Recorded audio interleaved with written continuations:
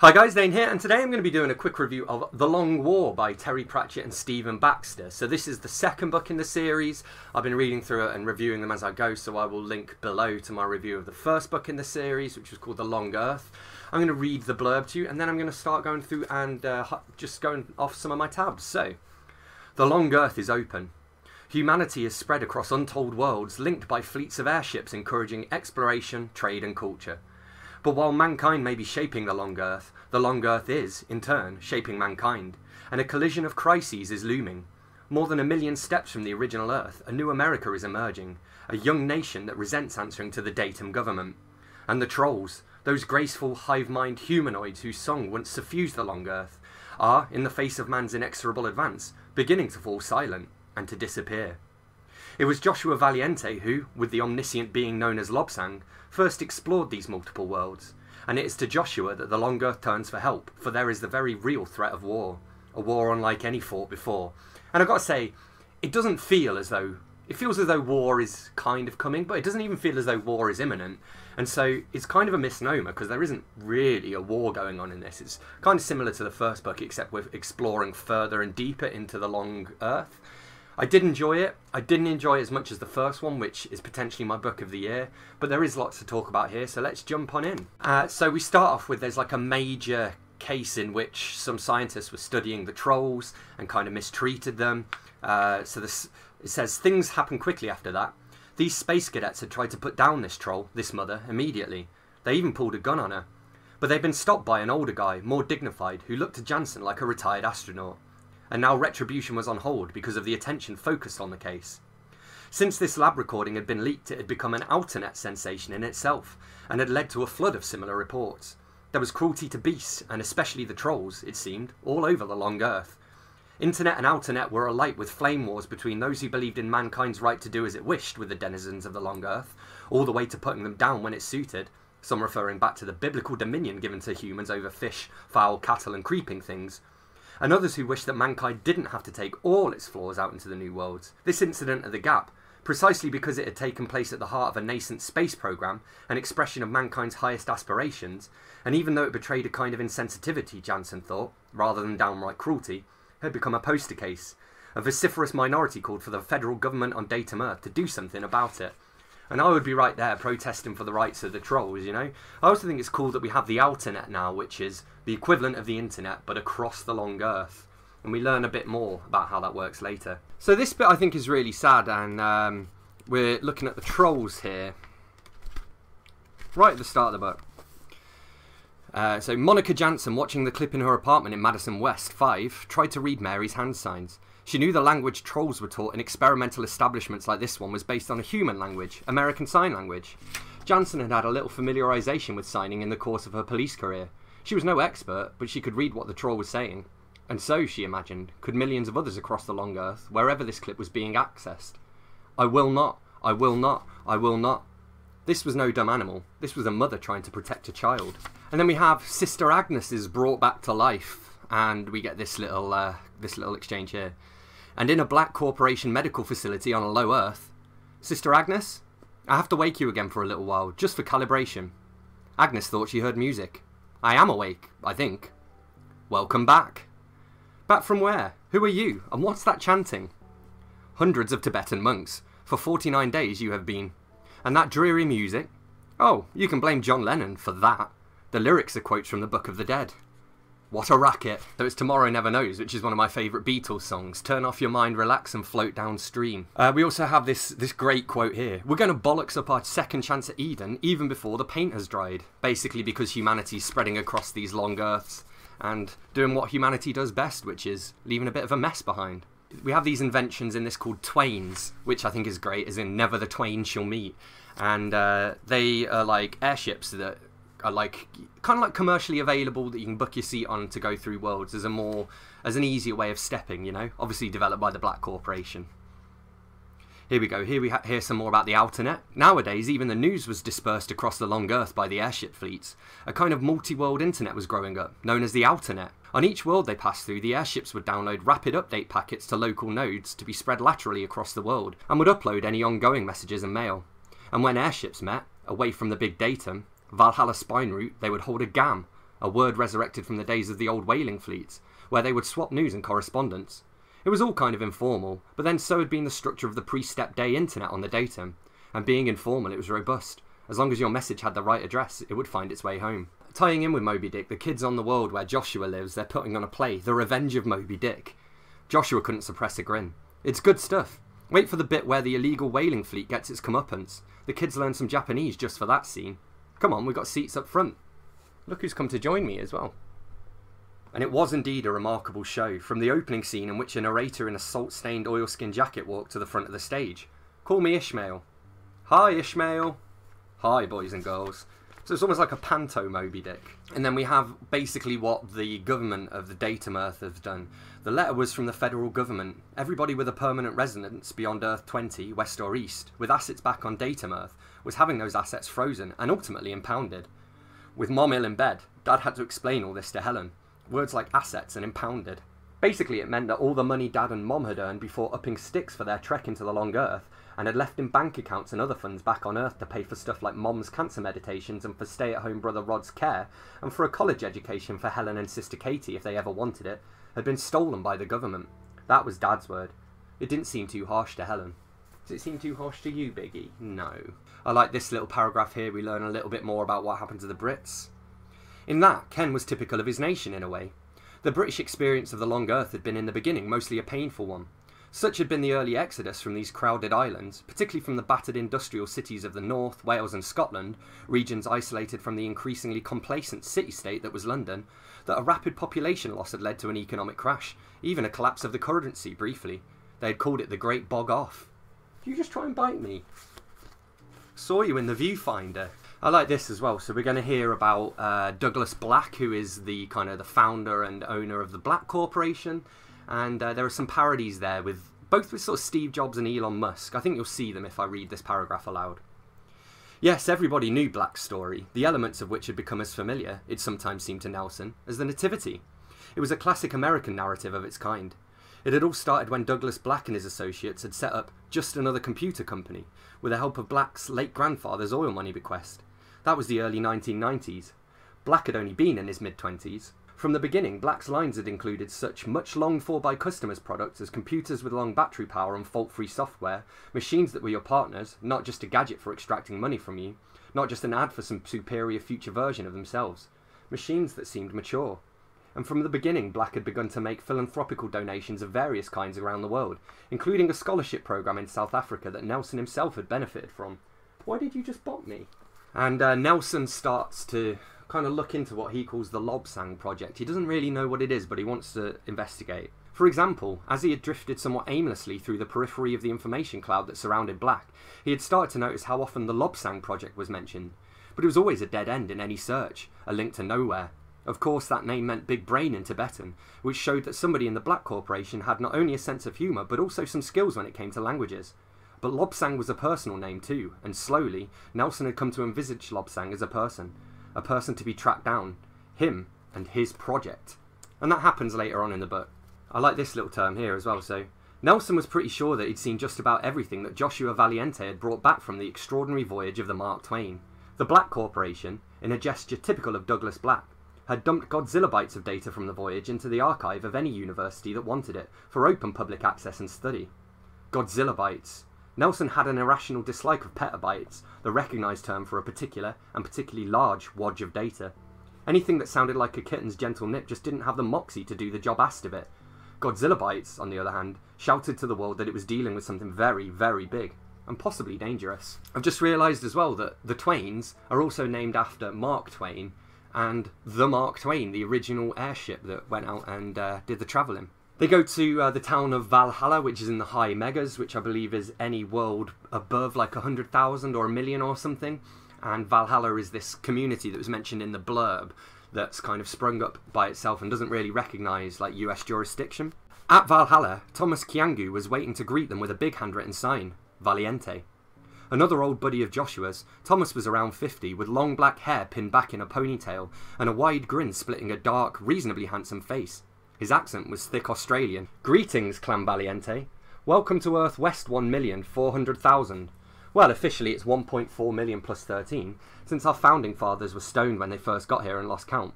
but we like to round it down for the TV ads. Good to see you again, Joshua. Hey, I just reframed myself without looking because the cat left. We have a quote here from Helen, who is Joshua's wife. A book?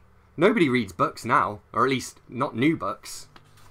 Because really, most people, when they want books, they want like the encyclopedia because, you know, electricity isn't really a thing on the stepwise worlds, but an encyclopedia can contain huge amounts of information. We have these people called comas as well, who are kind of like hunter-gatherers who go from world to world, and they're actually being used to support Valhalla. So Roberta Golding here says, Valhalla is a city supported by comas, hunter-gatherers.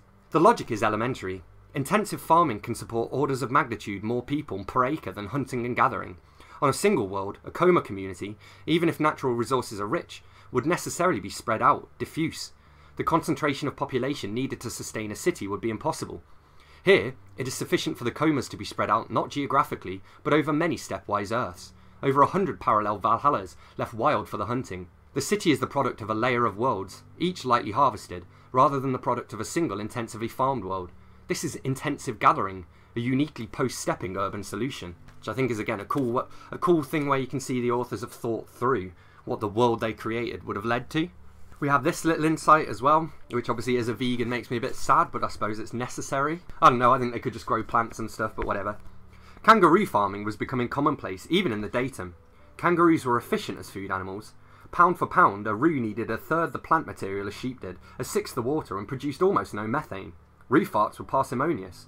Thomas didn't object for any rational reasons. It just didn't feel right. So we have just a little throwaway reference here to a character, a crewman, who tells this kid his name is Bosun Higgs, which Helen didn't believe for a second, but that's a nice little reference to the Higgs boson particle there. I like this little reference here as well. The Long Earth hadn't been much use to the Dutch at first, since on all the stepwise worlds, the landscapes they had spent centuries carefully preserving from the sea were still drowned.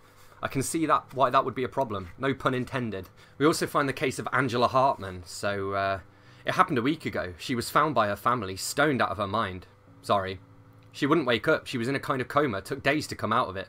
We know who did it, who gave her the drugs and got high with her. And we know who committed the murder. So basically, there was this, like, guy who was going around and he was just travelling around through the, you know, through the stepwise worlds and whatnot.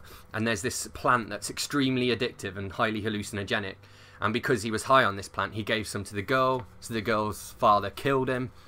And so now they have to decide how they're going to, you know, pursue justice, bearing in mind that there's no real legal system over in the stepwise worlds. Here we go, we have a little bit more here about that, but also, I don't know, I like this paragraph in general.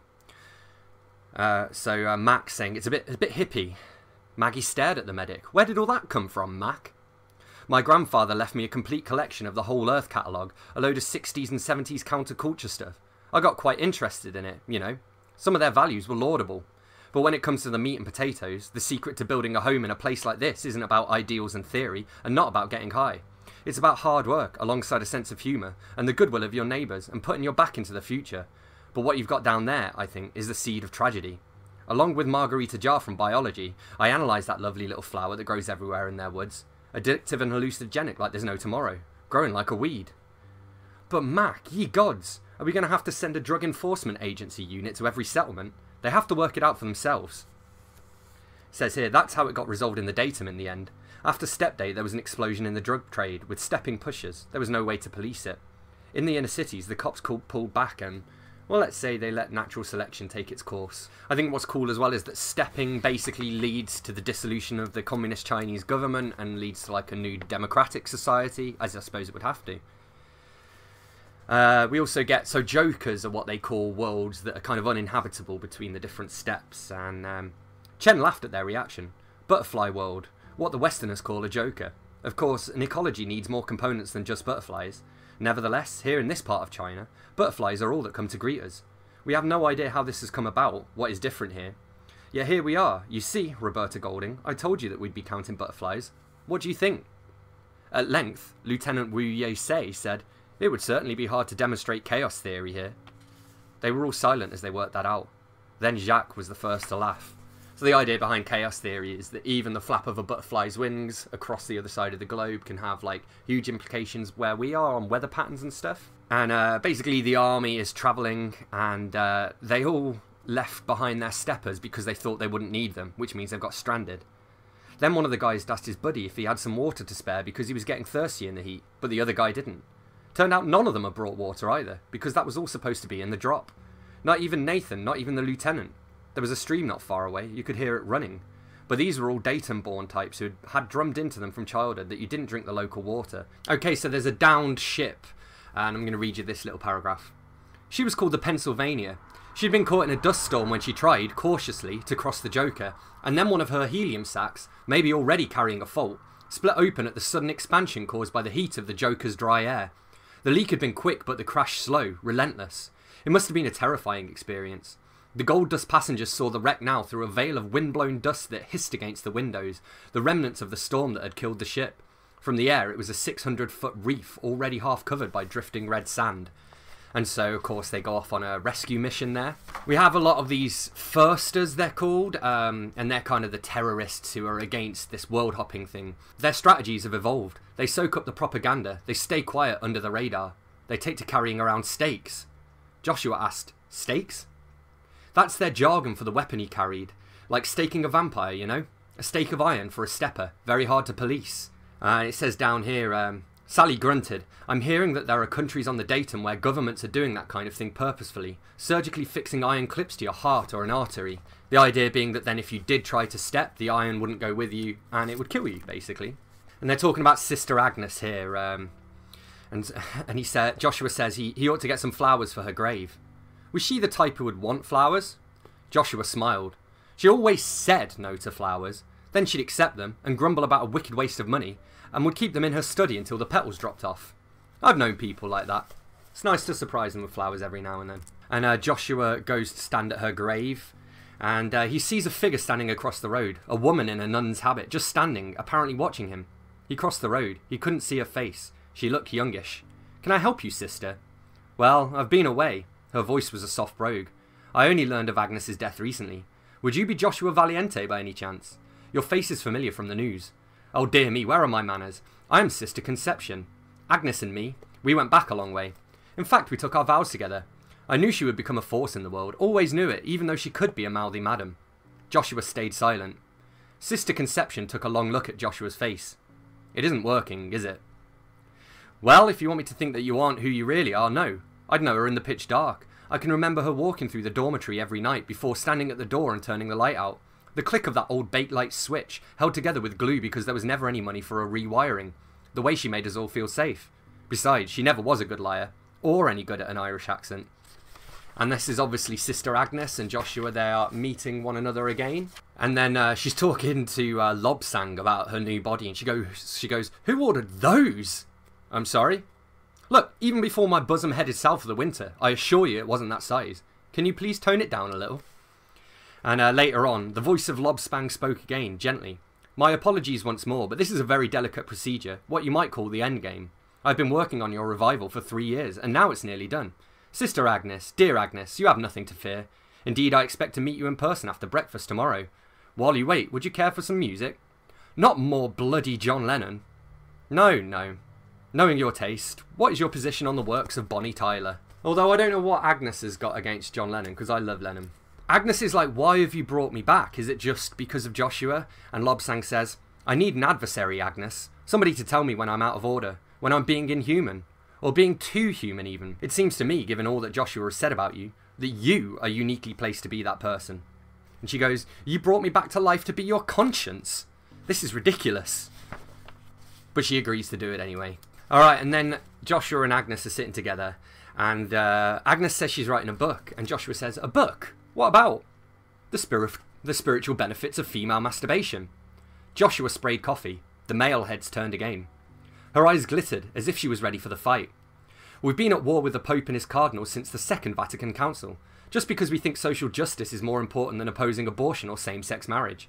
Just because we reject their patronising patriarchy, which is why nuns become nuns in the first place, one way or another. Oh, I can't wait to get back into the fray, Joshua. And with this new body, I'm never going to run out of steam, am I? I'll be the Energizer Bunny of militant nuns. What's an Energizer Bunny? Oh, my dear child, you have so much to learn. I'm not going to tell you what an Energizer Bunny is. You probably know. I like this bit here, this conversation between Agnes and Lobsang. We could try the Turing test, said Lobsang. Oh, machines have been able to pass the Turing test for years.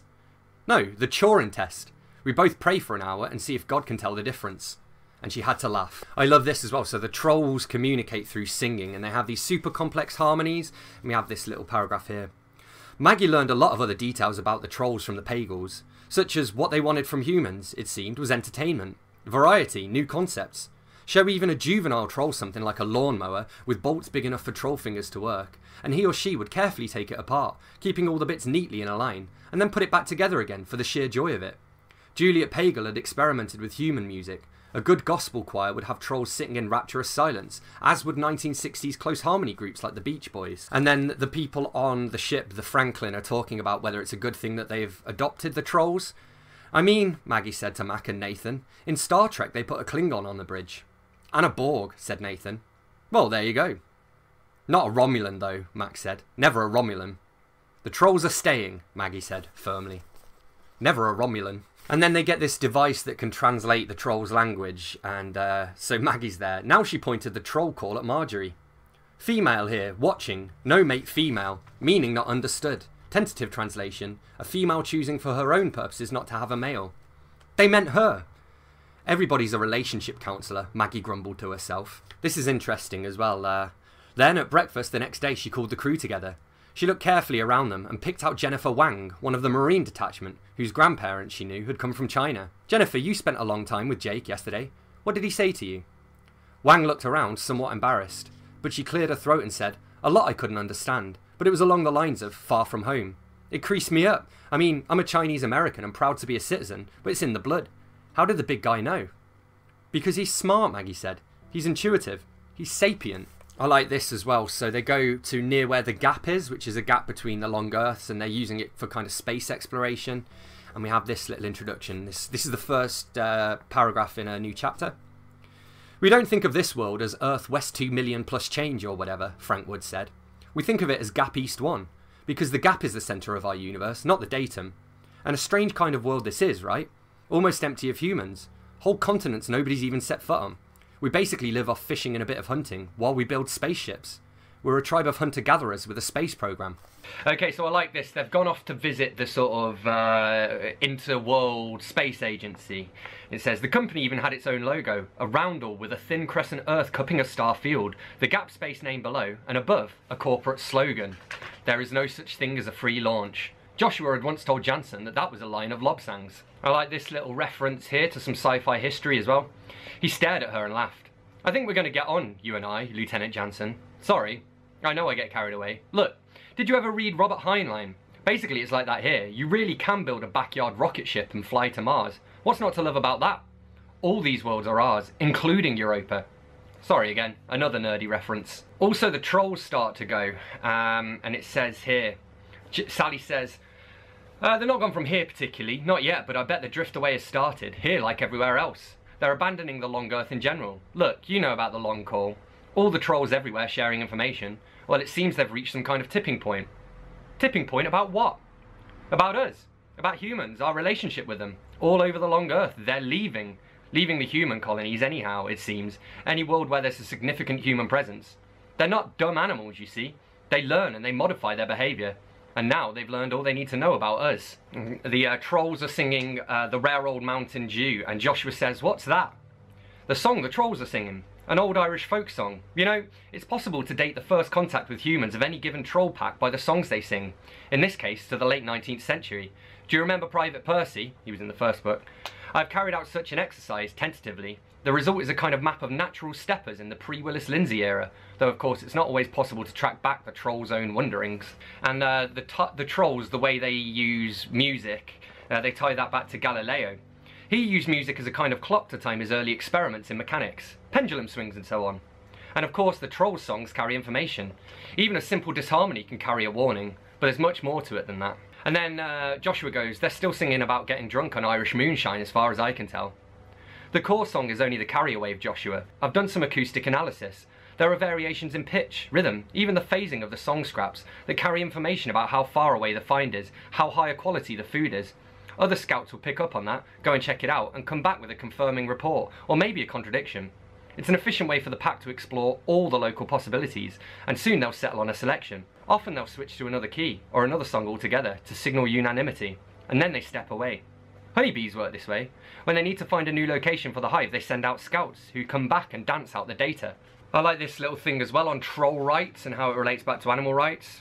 Well, they don't comfortably fit the old categories, do they, of human versus animal, the distinction through which we believe we have dominion over nature.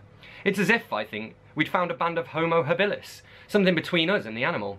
In some ways, the trolls are animal-like. They don't wear clothes, they have no writing. They have no language that's quite analogous to our own. They don't use fire, as even Homo habilis probably did. And yet they have some very human traits. They make simple tools out in the wild, poking sticks, stone hand axes. They have strong family bonds, which is why it's so easy to trap a troll mother if you have her cub. They show compassion, even to humans. They do have their own language in their use of music. And they laugh, Joshua. They laugh. The distinction between human and animal is the clincher, you see. You can own an animal. You can kill it with impunity, aside from feeble anti-cruelty legislation. You can't own a human, not in any civilized society, and killing a human is murder. So should we extend human rights to trolls? I would argue yes. Also to animals, but hey-ho. They go to see a church as well called the Uncut Brethren, and I wonder if that's a reference to circumcision. Again, then we get a new species of animals as well, and these are called the kobolds, so obviously we're going for like mythological names throughout. But the reason is that sometimes these mythological creatures accidentally step into our world, so we've built legends around them. I love this little quote here. This is about Roberta Golding. Humanity, she once said, in an answer in a philosophy exam taken when she was 11 years old, was nothing but the thin residue left when you subtracted the baffled chimp. Yep, pretty much right. And we think we're at the top of the food chain. I like this as well. So the gap between Earths they found travelling west, but here they're travelling east, which is why they're going with the Chinese. Shortly afterwards, the ships made a longer stop next to Earth East 2,217,643. Here they found a gap, a break in the chain of stepwise worlds that made up the long Earth, where the relevant Earth had been removed. Roberta quickly pointed out to Jacques that the first western gap discovered by Joshua Valente had been at around Earth-West 2 million. No doubt from the similarity of those two numbers, there was some conclusion to be drawn about the nature of the great tree of probabilities that was the long Earth. I should point out here as well, the ideas of East and West are arbitrary, especially in the long Earth. It's, you know, it's just what people use. But it's also interesting because even though the labels are arbitrary, the Chinese tend to head east and the Americans tend to head west. Who'd have thunk it? So I like this, these couple of paragraphs here when they're on this Chinese airship that can hop between worlds. And then the flickering seemed to fade away, the worlds merging into a kind of continuous blur. The sun, paler than usual, hung in its patient station in an apparently cloudless sky that took on a deep blue colour, like early twilight. The landscape below was misty and vague, the shapes of the hills grey and dim, littered with patches of forest that seemed to grow, shiver, pass away. The river that had been writhing jerkily across the landscape now spread out, as if flooding a wide band of ground with a silvery grey, and the ocean coast too became a broad blur, the boundary between land and sea uncertain. "We have passed the flicker fusion threshold," Roberta murmured. "Yes," Chen cried. "We are now travelling at our peak rate, an astounding 50 worlds per second, worlds passing faster than the refresh frames in a digital screen, faster than your eye can follow. At such a rate we could traverse the great treks of the first pioneers of the long Earth in little more than half an hour. At such a rate, if we kept it up, we could traverse more than 4 million worlds per day." I love this little quote by the AI cat. The nice thing about artificial intelligence is that at least it's better than artificial stupidity. The cat also points out that he was built to the finest standard specifications of the Black Corporation's robotics, prosthetics and artificial intelligence divisions, whereas your turbine was built for the government on a low bid contract.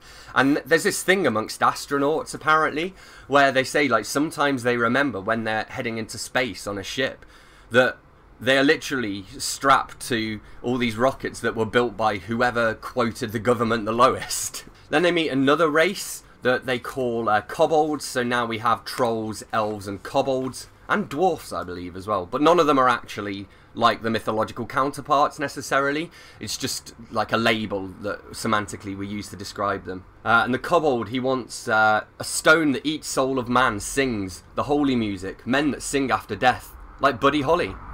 And by stone that sings, he means a cassette tape, basically. And it's, Bill says on the radio, it's the album you wanted, The Kinks of the Village Green Preservation Society. Excellent. So obviously I've already talked a little bit about how some of the creatures take their names from folklore, and we have this little explanation here. If they have had contact with mankind, you might think we would know about it. Well, in a sense we do. It's remarkable how much human folklore can be explained away if you postulate humanoid races that can move stepwise at will. And then we have a little bit more information on the kobolds, but also if you're a Stephen King fan, I think you'll find this quite cool as well. And if not, I'm not going to tell you why. You'll have to figure it out. And so we come to the kobolds. These creatures may indeed be the kobolds of myth, the source of German legends of mine spirits, which are also known as types of gnome or dwarf or bergman lion, little mountain men. They would infest metal mines and would be heard rather than seen. They could be helpful. Their knocking could guide human minders to rich ore seams or warn them of danger. In Cornwall, England, they became known as Tommy knockers, and they would sometimes steal human artifacts. I don't know how to pronounce this.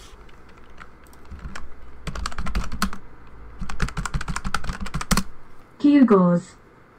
Gewgaws. And they would sometimes steal human artifacts. Gewgaws, like mirrors, combs. They were evidently fastened by human material culture, though they could not emulate it. So they meet this kobold, and the kobold is the one they gave the kinks thing to, and he says, "You have more kinks?" But they're kind of holding it back as like a bargaining chip. And his name is Finn McCool. It's not his kobold name, it's the name that he was given by humans. I like this little line of dialogue here from... Well, this whole paragraph, I'll read it out. It gives you some more context on the kobolds. "Horse shit," said Bill. "No such worlds. He's just trying to wheedle more out of you, Joshua. Aren't you, Finn McCool? You can't shit a shitter, you little shit. Listen, Joshua, you have to understand what we're dealing with here. These are slippery little buggers. They get around quick. They seem to be able to use soft places. They talk all the time, and they trade, with us and each other. But they're not human. They don't do business the way we do, grubbing for wealth, making as much profit as we can." And then he describes them as basically like big, feckin' ugly magpies with trousers on. And then Joshua saves Finn McCool's life, and in return, McCool tries to kill him. "It's kobold logic, Joshua, like human honor, but in a distorting mirror.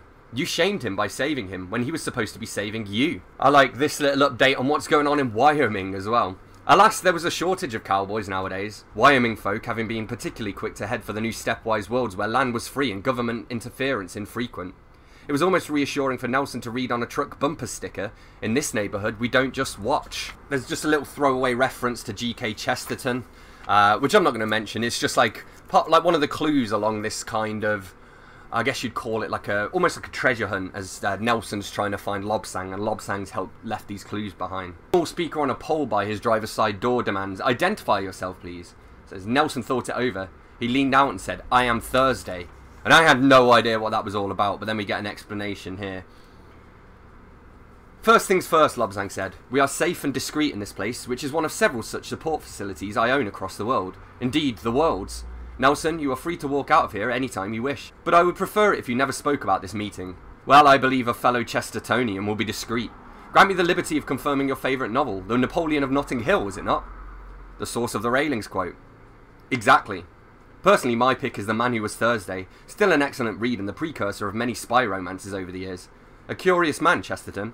Embraced Catholicism like a security blanket, don't you think?" Lobsang also says, "Some call me a deranged if highly intelligent supercomputer, but I know I have a soul. It's the bit talking to you, correct? And I have dreams. Do you believe that?"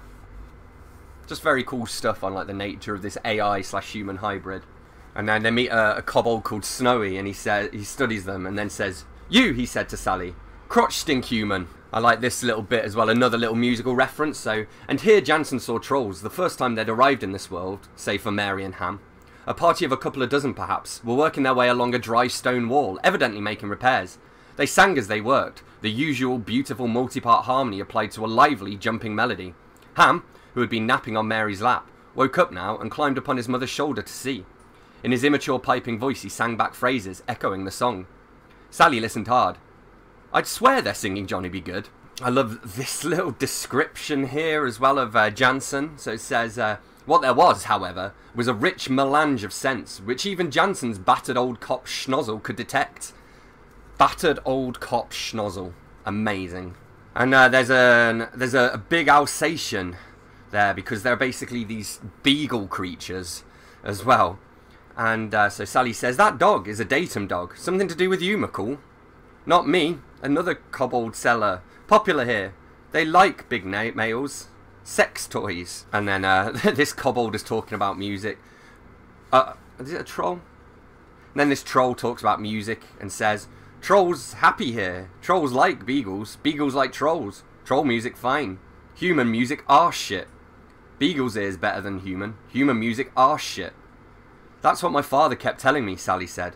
All downhill since Simon and Garfunkel broke up, he said. Oh, sorry, they were Beagles, I think. So Beagles like music. Yeah, oh, I don't know. Beagles and Trolls, they both like music. There's a lot of music in the book, really. We have a quote here about the kobolds. Females rule males. Same with humans? Yes, said Sally. Some human males know it too. Yeah, I suppose probably true. We learn what's a kobold delicacy as well. He said, look! Brian leaned forward and picked out a pink blob from the central bowl. Unborn rabbit. Cut from the womb of its mother. Fresh. Delicacy. He rested the embryo between his teeth, bit down, and sluiced the blood into his mouth, like a connoisseur savouring a fine wine. Then there's this awesome little sentence too as well. I suppose you're right, and I suppose we will never know what is what, Roberta sighed. So many worlds, so few scholars to study them. If only we had laboratories to produce self-replicating scientists to explore all the worlds. Ah, but we do. They're called university campuses. Okay, we have some missing footage, and I'm coming at you here from the future. But I don't think it matters too much. I don't know what, I can't go back through and just refilm it because I took all the flags out as I went. But I think there's enough in this video for you to get a gist for what I thought about it. As for my rating, I gave it a 4 out of 5. It wasn't as good as the first one, but I did enjoy it. And the rest of the reviews for the rest of this series will be coming soon. So there will be no shortage of these videos. And they're super long and take ages for me to edit because I have a lot to say about these books. So there we have it. That's what I thought of The Long War. As always, thanks a lot for watching. Don't forget to hit that like button if you've enjoyed this video. Hit subscribe for more. Let me know in the comments if you've read this book and if so, what you thought of it. And I'll see you soon for another bookish video. Thanks a lot. Bye-bye.